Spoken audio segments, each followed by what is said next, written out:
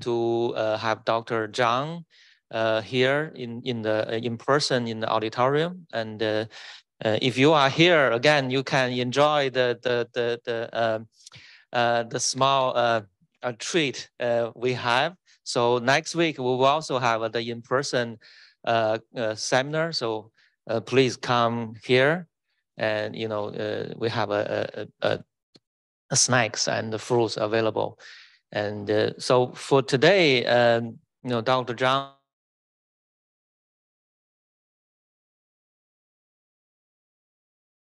professor at Harvard Medical School, and also School of Public Health, and associated epidemiologist over Brigham and Women's Hospital.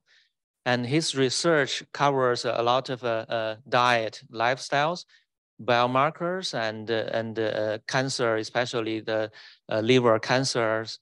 And his research, also involved the early detection of liver cancers. And he has published about almost 200 scientific papers so far. So he's a very productive scientist. And his research supported by the NIH and also by the American Cancer Society. So very high profile research. And he also served as a reviewer for the study session in NIH and the American Cancer Society. And I feel like really have the privilege to have Dr. Zhang here. And I'm very lucky to be one co-author for one of his paper. And we are also collaborating for another project. So so glad you are here. And without further delay, I give the floor to Dr. Zhang. Oh, thank you, Dr. Ma, for your nice introduction. Thank you all for joining either online or in person. It's my huge privilege and honor to be here today. Today, I'm going to share some of the research studies, mainly from my group on liver health, focusing more on the diet and lifestyle. First, I want to touch base very briefly on my own research framework. As you know, I'm an epidemiologist. My interest is to reduce the global cancer burden and disparities. I've been engaged in the prevention efforts across the continuum of cancer care, ranging from the primary prevention by identifying new risk factors, elucidating the mechanisms, to the secondary prevention in the context of risk stratification and early detection, and lastly, among the persons with cancers, how we can improve the quality of life. For today's talk, I will give a quick overview about the burden of liver cancer, and then share some of the new risk factors we have been working on, especially on diet, lifestyle, and also briefly on environmental toxins. And lastly, I want to touch base on my another area of research interest on health disparities and global health. To start with the overview about the liver cancer, unlike many other cancers with decreasing trend, liver cancer incidence has been rising worldwide. Currently, liver cancer is the 6th most common type of cancer worldwide. Because, as you all know, liver cancer is a fatal disease. Liver cancer is the 3rd leading cause of cancer-related death. What we currently know about the major risk factors for liver cancer, as summarized in this slide. As you can see that there is a significant geographic variations in major known risk factors for liver cancer. For example, chronic hepatitis B virus infection, HBV infection, is more prevalent in Asia and Africa countries comparing to the developed regions. In fact, this also explains that over 50% of liver cancer occurred in China can be attributable to HBV infection. In contrast, the numbers are only about 5% in the US. I think that speaks to not only the significant heterogeneity of liver cancer in the context of the etiology or risk factors, also highlight the needs of tailored prevention in different parts of the world. Now, beyond HBV or CV infection, I want to touch upon very briefly on other well-known risk factors. One of them is aflatoxin contamination of foods. As shown in this slide, about 50% of liver cancer in Africa attributable to aflatoxin contamination. But luckily enough, we don't have much cases attributable to aflatoxin in the developed regions, such as North America. Strikingly, there is a significant interaction between HBV and aflatoxin on liver cancer risk. Comparing individuals without aflatoxin contamination measured by the urinary biomarker and people without HBV surface antigen, those with both have about 60-fold increased risk of liver cancer. Again, this speaks to the importance of addressing the liver cancer prevention in the context of different etiology and the risk factor profile.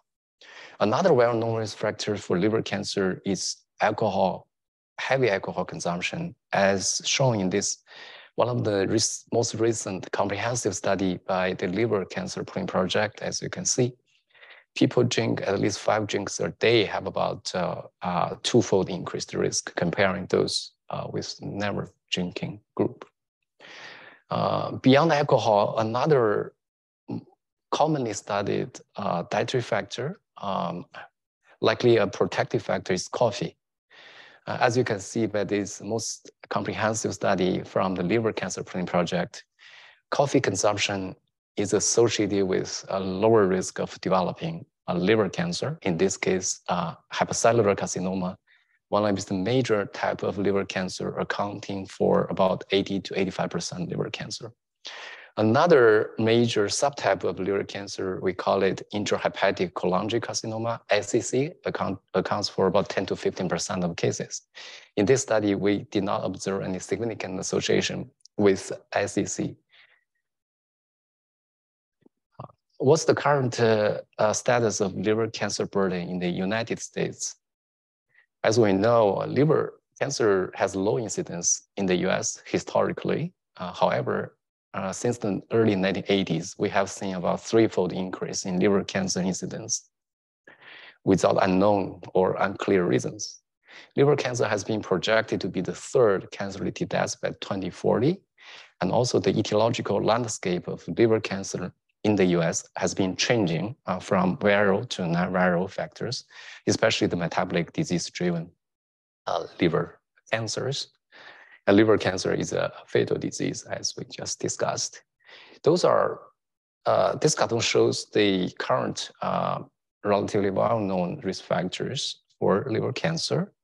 In the US, about 30% of liver cancer cases cannot be explained by those known risk factors, speaking to the needs of identifying a new risk factors. In terms of new risk factors, have strong interest in studying diet and lifestyle with liver cancer. This slide summarized summarized by the World Cancer Research Fund, American Institute for Cancer Research, one of the most comprehensive review on the relationship between diet and liver cancer. As you can see from this slide, beyond aflatoxin, heavy alcohol drinking as risk factors, coffee potentially as a protective factor, most other dietary factors are falling into the categories of limited evidence. To address this knowledge gap, my group has been very interested in identifying new diet lifestyle factors. In addition to the sparse data in the field, there is a strong biological plausibility to support the diet and lifestyle in liver carcinogenesis, as shown in this oversimplified cartoon. As you can see, that dietary factors can impact different lifestyle factors, including but not limited to adiposity, diabetes, all of which are closely related to different biological or molecular pathways, including insulin resistance, inflammation, gut dysbiosis, hormone and lipid metabolism. All of these mechanisms has been strongly implicated in different stages of liver disease development and progression.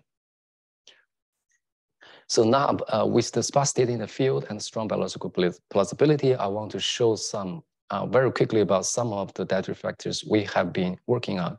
This just gives you a quick snapshot of the studies from my group on the dietary factors on liver cancer. I want just to show very briefly a few examples. Before showing the data, I want to mention that I have been privileged to working with different cohorts, including but not limited to the nurses' health study, health professional follow-up study I show in this slide. These are prospective cohort study with repeated data assessment. And we have been studying the incident primary liver cancer as an outcome. The first example I want to show is on whole grain and fiber. The reason being that whole grain and fiber has been found to be associated with lower risk of different disease endpoints, including diabetes, premature death, cardiovascular disease. In terms of liver cancer, at that time, we are only aware of one publication from European countries showing inverse association with fiber. No study have looking at whole grain yet. So in this first population-based study, we have observed that 15 grams per day of whole grain intake is associated about 10% lower risk based on the study from nurse and health professional follow-up study. The 15 grams per day of whole grain intake is roughly equivalent to about 2 pieces of whole grain bread. We also observed some inverse associations with dietary fiber, consistent with the only European study at that time in the context of inverse association with dietary fiber, especially cereal fiber and vegetable fiber, but nothing with the fruit fiber. Because the study was based on less than 200 cases, we further replicate this finding based on another prospective cohort in NIH AARP study, where we have included about over 900 incident liver cancer cases. And we still observe inverse association with whole grain fibers from grains, beans, vegetable, but nothing from the fruits. So we are looking at the literature to see what was there for fruits or vegetable in relation to liver cancer risk, as shown in this recent meta-analysis that total vegetable intake was associated with lower risk, about 40% comparing the extreme categories, but total fruits was not. And we further replicate this meta-analysis results in a recent study from the AARP, where we also observed that vegetables was associated with lower risk, including the composite, different subtypes of vegetables, including composite lettuce is one of the major one, and also the lettuce and cruciferous vegetable consumption. And recently I've been aware of a study led by my colleague who have done the metabolic profiles of long-term fruits vegetable intake. Sorry for the small font size, but one of those metabolites named papain was correlated with the lettuce consumption. As you may recall from the last slide, lettuce, higher consuming of lettuce is associated with lower risk.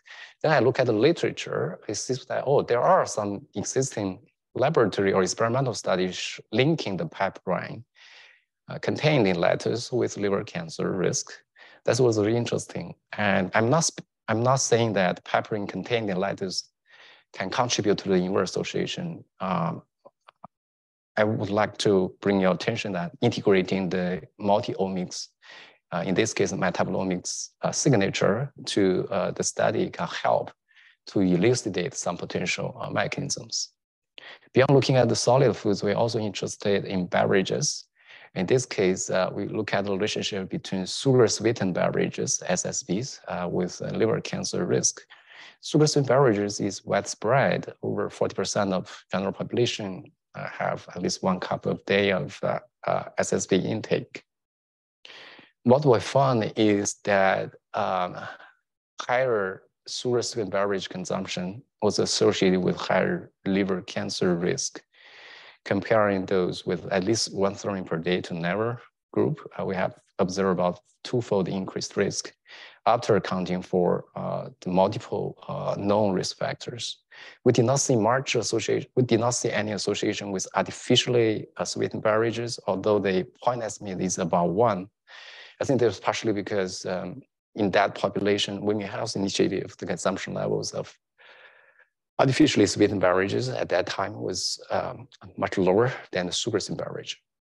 Beyond looking at the single food groups, we're also looking at the dietary patterns. In this case, we hypothesize that dietary pattern influencing the inflammation associated with higher risk. To do so, we have expanded the work based on Dr. Taban's empirical dietary inflammation pattern. Specifically, we have identified 39 predefined food groups, some of which are listed here, like fried food, sodas, refined carbs, and processed meat are strongly correlated with the inflammation biomarker, IL-6, CRP, and TNF-alpha. After derive this inflammation pattern, we link that to the risk of developing liver cancer in the population. We observed that people in the top category has about twofold increased risk. I think suggesting that reducing the dietary inflammation potential can reduce the risk of developing liver cancer. Another interesting pathways we have been studied is on insulin resistance or hyperinsulinemia. In this case, we also use the direct dietary pattern for insulin resistance and also observe about higher risk comparing top-bottom categories. Again, the dietary factors we can reduce in dietary potential of insulin resistance can be beneficial for liver cancer prevention. For the time of sake, I just give you very quick examples of some of those dietary factors. We also look at other nutrients or food groups, including but not limited to polyunsaturated fatty acids. We see inverse association. We also see some borderline inverse association between yogurt and liver cancer risk, as well as fish and poultry. We're also looking at other guidelines related dietary pattern. In contrast, we also see some positive associations with other nutrients or food groups, including the processed meat, high-fat dairy, as well as several other dietary patterns. Because a lot of liver cancer arises from liver disease, in addition to study liver cancer, my group's another line of interest is to study liver diseases, including but not limited to the non-alcoholic fatty liver disease. Now affects about 25% of US general population. Another severe form of the NAFLD is the NASH, non-alcoholic steatohepatitis, which is now the second indicator of liver transplantation in the US. Not only because of the prevalence of those fatty liver disease, and liver disease also contribute ranking about the ninth mortality, liver disease mortality is recognized. So it's an important endpoint to study as well. In this study, we have observed the inverse association between yogurt intake with the lower chronic liver disease mortality. We see some borderline inverse association between yogurt with liver cancer, but now we further see the yogurt is associated with the chronic liver disease mortality. As you know, yogurt is a specific food of dairy foods like produced by milk, by lactic acid producing bacteria. And in the literature, we have seen that higher yogurt consumers have lower risk of developing type 2 diabetes, cardiovascular disease, hypertension. And yogurt, actually, by Dr. Darin Mozaffari, a couple of years back, showing yogurt is one of the strongest food predictor for weight loss. So we did see a fair amount of interesting association between yogurt with different disease endpoints. Clearly, one of the limitations is that we don't know the types of yogurt, but in this population, based on literature, is more of the low-fat yogurt. Another concern is that maybe people eating yogurt more likely to have healthy behaviors. In this study, we have adjusted for the known risk factors, but the association is still there. And then we further try to elucidate the potential mechanisms underlying yogurt and GI gut health. We have observed that higher yogurt consumers have lower levels of soluble CD14 concentrations. This biomarker is one of the surrogate for, not perfect, the surrogate for gut barrier function. I think suggesting that yogurt may interact with gut barrier function to confer potential beneficial effects. I've been involved in my colleagues' work on looking into the impact of yogurt with gut microbiome, my own has a ACS grant to looking at yogurt with colorectal cancer by integrating the plasma metabolomics data. Hopefully, we can have more data to see how yogurt impact gut health. In terms of the next step, I think we need to continuously integrate genetics, multi-omics, including microbiome, to elucidate the potential biological underlying mechanisms. Currently, the studies on different stages of liver disease are very limited, including alcoholic fatty liver disease or some severe type of liver disease, such as cirrhosis. We need more study on that as well. And the study have presented a predominantly non-Hispanic Caucasian population. Clearly, the eating habits were culturally different in diverse population. We need more study to look into how the diet and nutrition impact liver outcomes in diverse population.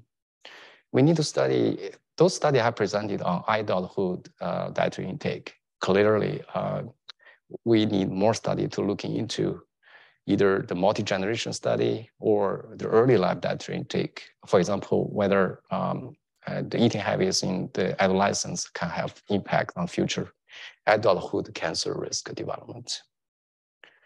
And lastly, among the individuals already have liver diseases or even cancer, whether the dietary or nutritional factors can impact or improve the quality of life. I think in the context of food as a medicine, cancer survivorship, hopefully the population-based epidemiological studies can contribute to future clinical guidelines for other cancer survivors. I think that wraps up my examples showing some dietary factors. Now I want to touch base briefly on other lifestyle factors. We know that vigorous type physical activity is associated with liver cancer risk.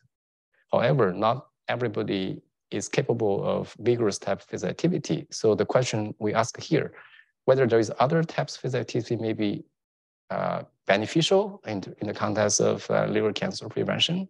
So based on the nurses' health study and health professional follow-up study, we have looked at the relationship between brisk walking, defined as 30 minutes of walk per day.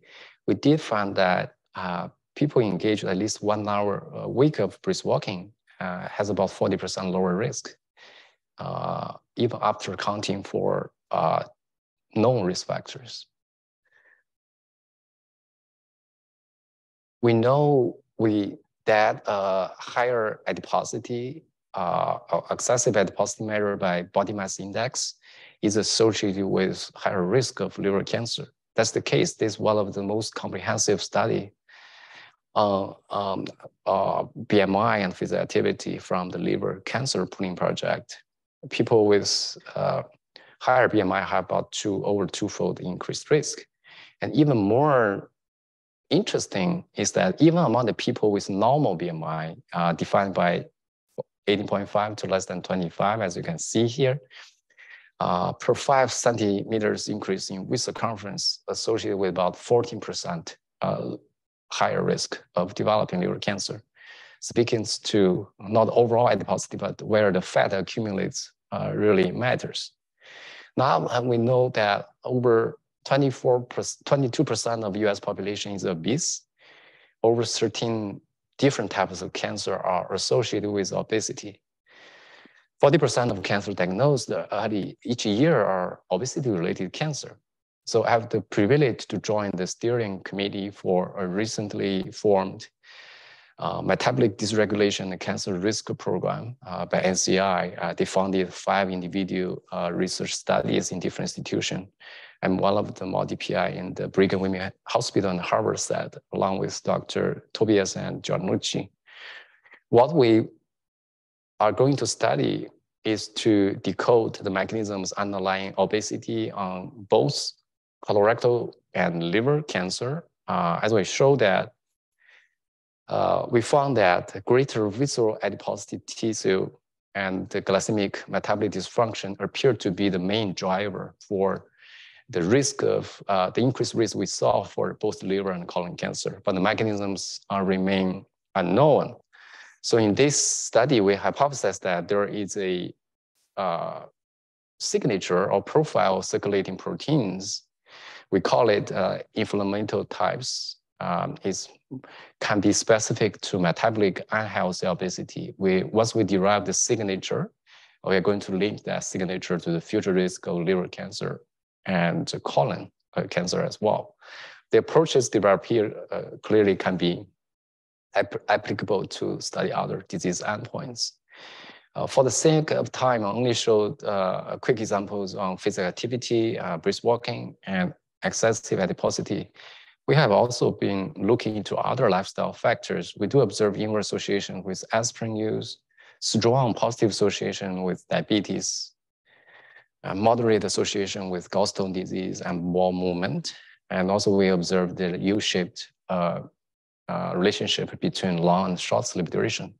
This also speaks to the complicated etiology of liver cancer. Clearly, it's a multifactorial diseases.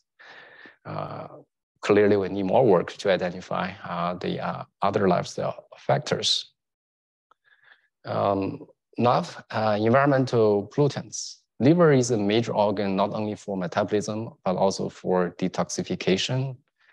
So environmental pollutants is very relevant for liver health. And I'm not sure, but some of you may have seen the headlines talking about the orange juice contaminated by one of the environmental pollutants named PFAS recently. What is PFAS? PFAS is also called forever chemicals. It's a group of man-made chemicals, highly resistant in both the environment and human body. And PFAS are colorless, odorless, tasteless. And we are all exposed to PFAS from the daily basis through the drinking water, food packaging, domestic cookware in the general population. For the people working in the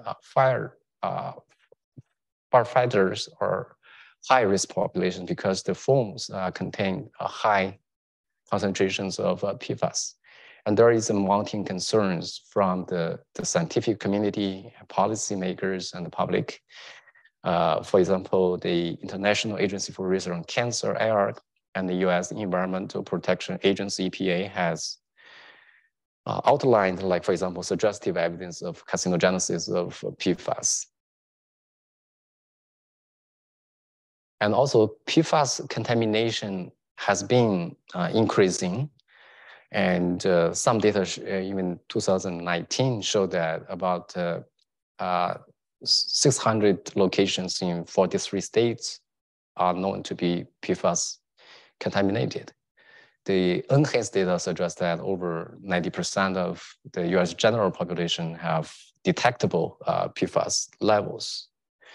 And then in Massachusetts, I think 2 years ago, they have some news concerning the effect of PFAS contained pesticide use in the Massachusetts. You may also see some news on contaminated water in the Cape Cod area, for example. Clearly, it's a significant public health concern. And then one of my postdocs, Cindy, has recently published a paper showing that the higher levels of PFAS is associated with fatty liver disease, especially for alcoholic fatty liver disease or people with being overweight or have higher levels inflammation biomarker. And also there are some emerging data from laboratory or animal studies showing that PFAS can cause liver tumor in the animal model.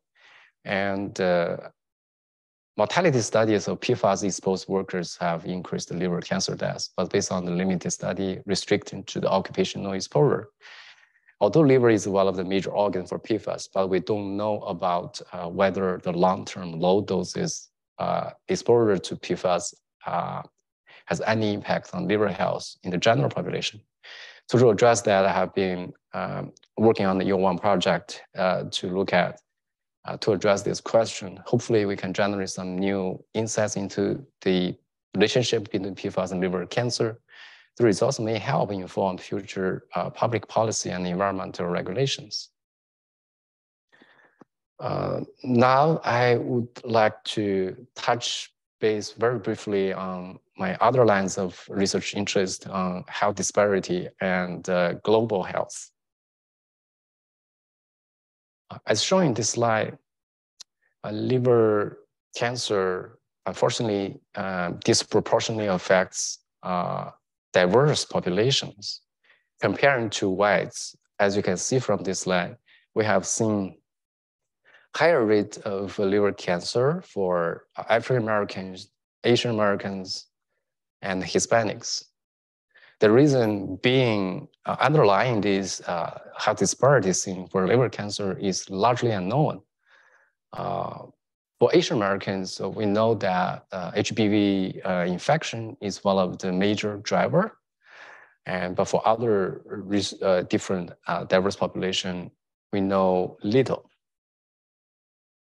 So I'm interested in H. pylori infection, which is a well-established carcinogen for gastric cancer.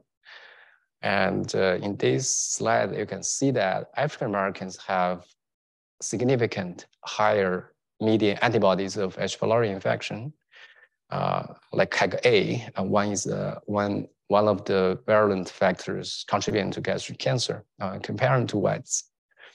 As noted earlier, we also see a high disparity of higher liver cancer incidence for African Americans comparing to whites. In terms of H. pylori and liver health, relatively in the early stage, because emerging studies show that H. pylori and other Helicobacter species can colonize in the human liver tissue via different pathways.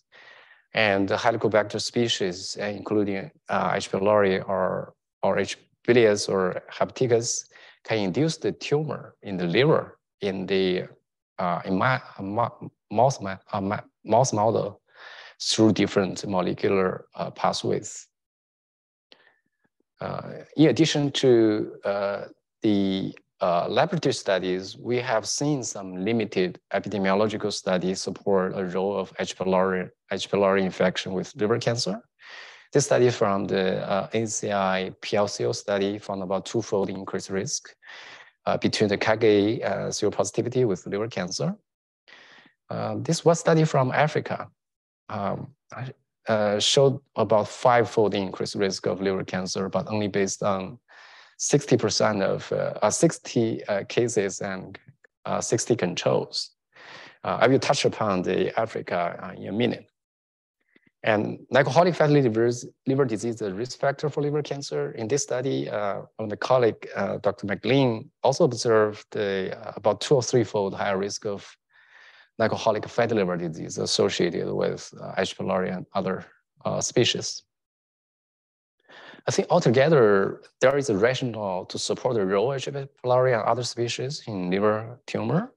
We have seen both health disparities in cancer and H. pylori infection.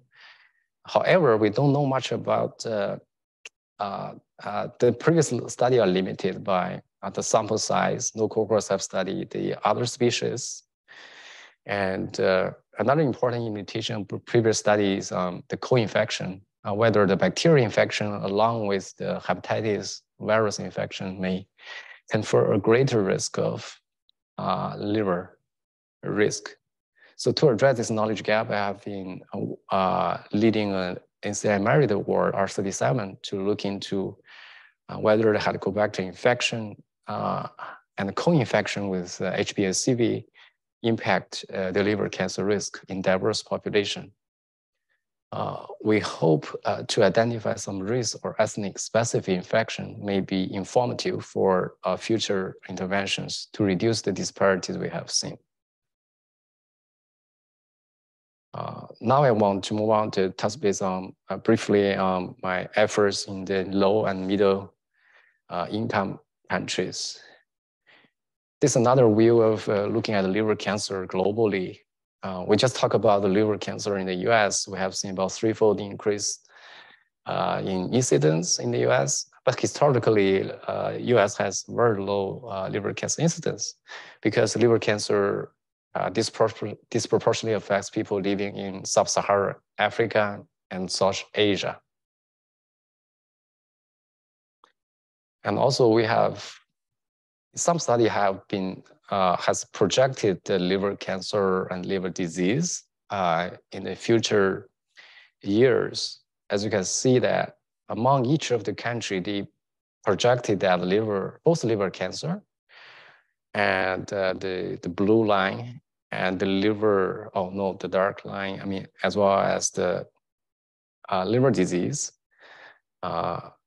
is increasing. Clearly is a global concern. More concerning, as shown in this even recent JAMA paper, it was estimated that over 16 million global cancer deaths are projected in 2040, and about 69% of which will occur in the low and middle income countries, one of which is sub-Saharan Africa. So I have the privilege to join the Africa Hepatopancreatic Cancer Consortium, serving as a co-chair for one of the epidemiology study session. My responsibility is to try to design or generate some research hypotheses, helping with the research design, and train some junior investigators. Why interested? I want to take liver cancer as an example, because liver cancer is more of a concern, disease concern, compared to developed regions. In Africa, liver cancer is the second most common cancer in men and third in women. And Africa, strikingly, has the youngest age of liver cancer diagnosis. The most frequent diagnosed age is about 33 to 37 years old. In contrast, in developing countries, such in the US, the median age of diagnosis is about 65 to 70 years. So we have seen about 30 or 40 years of lag. What happened? And in addition, we have seen Africa has the highest prevalence of H. pylori infection. About 70% of them have H. pylori infection, even in the younger kids. Very striking. And also, as I mentioned to you, this is the only published study I'm aware of showing about 5-fold increased risk of H. pylori and liver cancer, but based on a relatively limited case and control numbers. Nonetheless, it remains unknown whether H. pylori play a role in liver health, or whether there is any specific strains of H. pylori may specifically contribute to the development of liver cancer or liver diseases. So I'm supporting 2 pilot studies, one in Ghana, one in Mali. We hypothesize that H. pylori infection is associated with the risk of developing liver cancer. And then the co-infection between H. pylori and HBV confer greater risk. And lastly, as an exploratory analysis, we would like to examine the potential interaction between H. pylori and aflatoxin. If we were able to show there is a greater risk associated with co-infection between H. pylori and HBV, the significance will be enormous. For example, even for Africa alone, we have seen about 82 million people affected by HBV infection. If there is an interaction with H. pylori infection, clearly we can do some intervention by reducing the H. pylori infection. And this treatment is available in the clinic, is affordable and accessible to most population living in Africa. So now, please allow me to do a quick summary of today's talk. I think the strategies to prevent liver cancer, one of the most important thing is to prevent the development, progression of liver diseases, because the vast majority of liver cancer arises from liver diseases, including necrotic liver disease, NASH, or liver cirrhosis. And also at the beginning, I just mentioned the etiological landscape is very different across different parts of the world. For example, in Africa, the vaccine, HPV vaccine remains the most important prevention strategy. But currently, the uptake level for vaccination, HPV vaccine program is pretty low. It's about 10%. Clearly, increasing the HPV vaccination will make a huge impact for liver cancer, where the HPV infection is more prevalent, including Africa and some parts of Asia.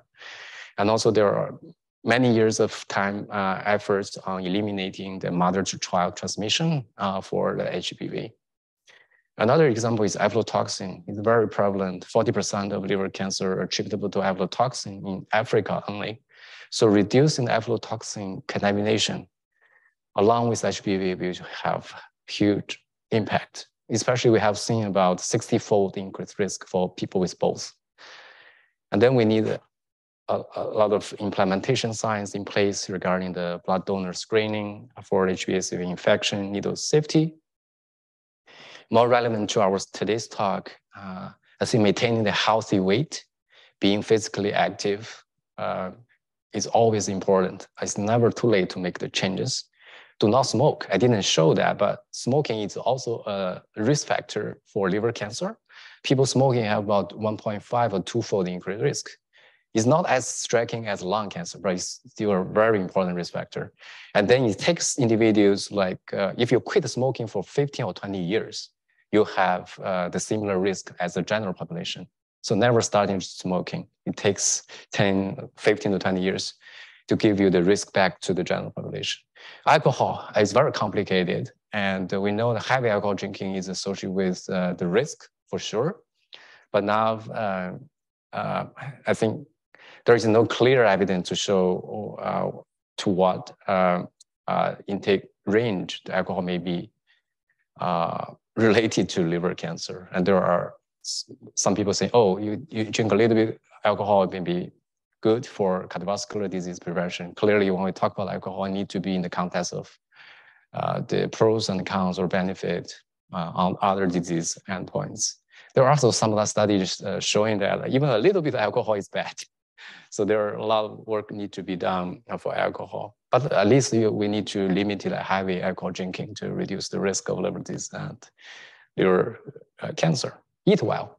We have shown a few studies like vegetables and whole grains, and coffee, like emergencies show yogurt is protective, but we don't know much about it. But we need to be mindful about in the context of food as a medicine for both liver cancer and liver disease prevention.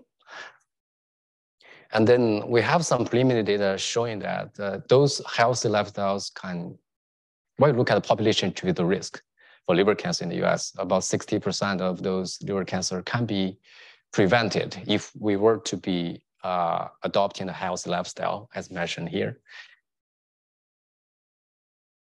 I think we need more work to identify novel risk factors. I think environmental toxins is one such of the example.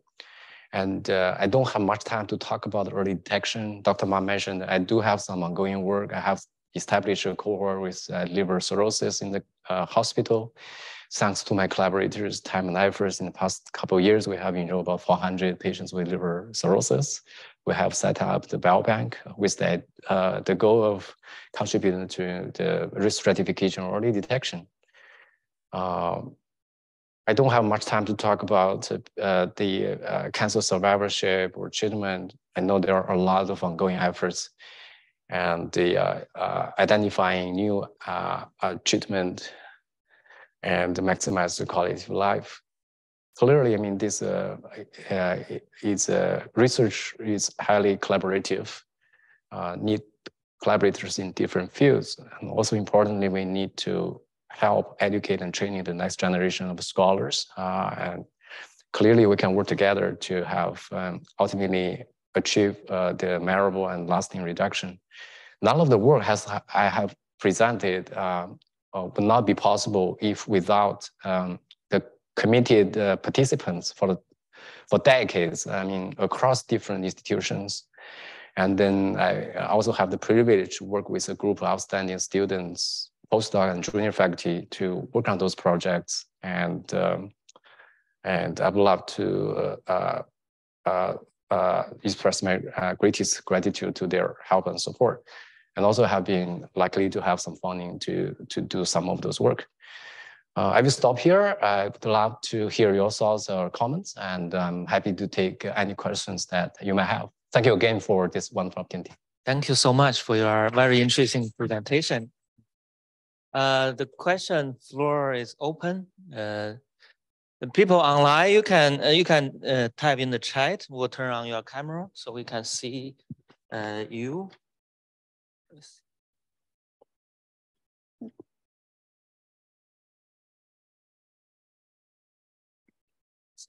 Yep.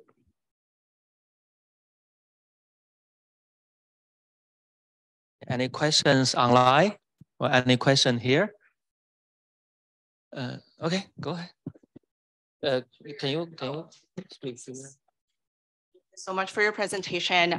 It's our privilege to hear your presentation as well. I have a few questions. So in terms of cancer risk, you mentioned that there are a couple dietary pattern studies have been conducted, including AHEI 2010 DASH diet. I'm wondering if there's any other kind of dietary pattern being conducted in this case, for example, HEI 2015 or kind of WCRF AICR scored system in relation to cancer risk. And my second question is in terms of cancer mortality among cancer survivors, in terms of liver cancer patients, I'm wondering if there's any studies being conducted in terms of, dietary pattern or individual dietary pattern in relation to cancer mortality risk among cancer survivors. Yeah. And then third question is, so you mentioned incorporating adolescents early screening and early treatment probably to kind of detect the risk of cancer risk later in life. I would assume this is kind of a really long longitudinal cohort study with really long time follow-up. Yeah. But I was wondering, how would you kind of foresee the implication of early detection or early treatment during adolescence period in kind of clinical intervention or public health implication? Thank you. Yeah, thank you for great questions. For your first question regarding other dietary patterns, clearly are worth studying. My group has looked at WCRF, AICR dietary pattern in relation to SCC risk. We did see some inverse associations. I didn't include that in the slide. We haven't looked at the AHEI 2015 yet, but we'd be interested to look into that. We also derived the dietary pattern associated with diabetes. There are some publications talk about anti-diabetic dietary pattern. Given diabetes is a strong risk factor, we have published something on that as well. Regarding your second question on cancer survivorship, it's a great question. Actually, my team has been working with the collaborators across the US, setting up a cohort among the patients with liver cancer. One of the questions we are interested in, exactly as you asked, whether the diet lifestyle factors may confer any impact on the future liver cancer patients of outcome. Like either mortality or the disease progression. And that's really worth doing, especially given the fact that with the better early detection and efficient treatment, I would expect more patients with liver cancer will have a better life going forward. Like the breast cancer or colon cancer, they live much longer than they currently was. So to think ahead, clearly there's a need to look into the survivorship. Lastly, about the early life or lifespan related question, I think is more of the cohorts need to be established in order to study. And also we know it's not perfect using the questionnaire to do some measurement for dietary intake in their adolescence. There are some ongoing cohorts. They have collected the early life by the record dietary records or questionnaire. That we have some ongoing projects in that field. But I think although the studies are very limited in terms of what the dietary factors or nutritional factors may impact liver health, but we know a lot through the adulthood study. So it's never too late to convey the healthy concepts of eating to the early aged adolescents or kids, I would guess.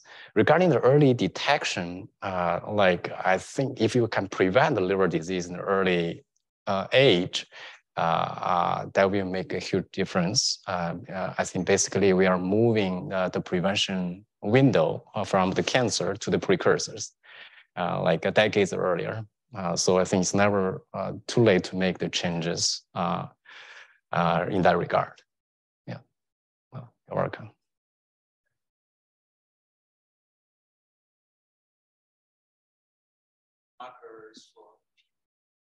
Yeah, PFAS, thank you for the question. The PFAS can be measured in the blood. Actually, the blood is the only matrix to measure the PFAS. The NHACE data I have mentioned very briefly, all based on the blood samples they collected in NHACE. And the PFAS can be validated measured in the PFAS. The study was published in the CDC group, and then for this study, I'm also collaborating with the group of CDC, some outstanding scientists who I say the PFAS levels for decades. PFAS be measured in other like tissues, like hair or like nail, what kind of things? Supposedly yes, but I haven't seen much of the literature. One thing will be in the liver tissue. That could be something very interesting. I know some animal studies have shown that, yeah. But the urine is not a good matrix to measure the PFAS at all. Other questions? There's a question. Okay, Dr. Solomon, Okay. you can go ahead, ask. Thank you. I'm speaking to you from Guatemala, and I wonder if Guatemala is on your global map for liver disease. The country depends for its diet on dried corn, on maize and tortillas and tamales, as well as a high prevalence of past or active helicobacter infection. So those are two of the risk factors you mentioned. Yeah. And I'm embarrassed I don't know the statistics for the country I live in, but it would seem that Guatemala would be a country with an accumulation of risk factors for liver cancer. Yeah. Thank you so much, Dr. Solomon, for a great question. My colleague, the study I presented led my colleague named Dr. McLean in NCI, who conducted this study in Guatemala.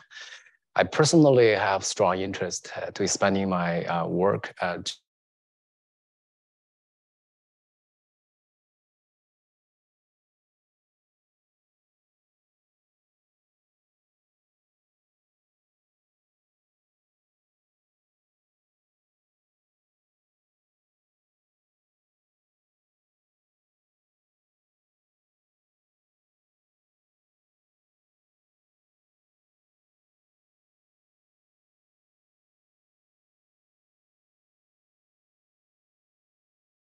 policy, of which here, I mean, nutrition has outstanding resources of translating the research findings to policy. It seems to me it's very rewarding. In fact, that's one of the goals of translating your research work to impact public health. So for the PFAS, I mean, there are a lot of ongoing research from different institutions looking at diverse disease endpoints. We do need very strong evidence-based research findings in order to inform the regulation and policymakers. So hopefully one of this study can be one of them, contributing to that evidence in that regard, yeah. Questions? We have one more question. Okay. So you said that your postdoc did the research show the correlation between PFAS and the fatty liver, right? And so the fatty liver also a kind of a metabolic trait associated with heart disease, type 2 diabetes, kind of things. Is there any, like I know some research on the heart disease and oncology. And how do you see the correlation between like those cardiometabolic trait like heart disease, diabetes with liver cancer? Yeah, great question. As I mentioned, the liver is a major organ for metabolism, detoxification. We have seen a fair amount of either biomarkers or lifestyle factors or nutritional or dietary factors, if they impact metabolic dysfunction pathways or inflammation, its resistance are clearly relevant to the liver health, pretty consistent. And then regarding the study my postdoc has done, we have stratified the population by the metabolic risk factors. We have looked, for example, one of the conclusions from that project is that the PFAS appeared to be more related to liver health among the people being overweight or obese. Actually, people being overweight or obese, the PFAS have a stronger positive association. I think that speaks to the high-risk population and the risk stratification. Maybe a certain subgroup of population, they are more likely to be susceptible to the PFAS, but not all. But that's something need to be identified. Hopefully that can contribute to some tailored prevention strategy going forward. Great, thank you so much. And if there are no more questions, it's also about the time with many students going to have a next class. So thank you so much again for the very interesting presentation. And just let you know, next week we'll still have an in-person seminar. So please come, and we have, like I said, we have a small treat for you.